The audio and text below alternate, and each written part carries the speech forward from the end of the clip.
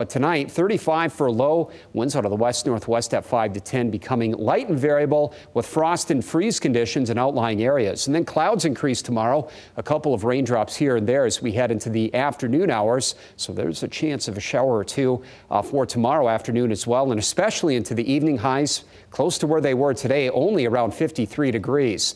Some more showers moving in Friday night into Saturday morning. And even here, we could see a wet snowflake or two mix in, not in downtown GR, I don't think, but in some of those outlying areas, and certainly away from Lake Michigan, too. And then another little stripe of rain comes in on Saturday afternoon. So it's not going to rain the entire time here through the weekend, but those showers gradually will add up so that by Monday evening, we could be looking at 1/3 of an inch or better in many locations.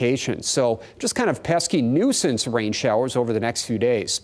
A Climate Prediction Center outlook is still favoring cooler than average temps for us from October 23rd through 29th. That's the latest 8 to 14-day forecast. Fox 17 7-day planner. Weekend looks chilly. 54 on Saturday, 48 on Saturday night. We may briefly get into the mid-50s early Sunday morning, but a cold front will assure those temperatures drop back off to 49 by Sunday afternoon.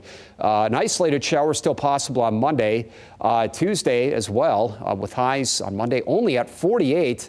And then we get into the upper 50s. As I said, by Wednesday, we could get back up close to normal for this time of year, but still coming with a bit of a price with a chance of scattered showers.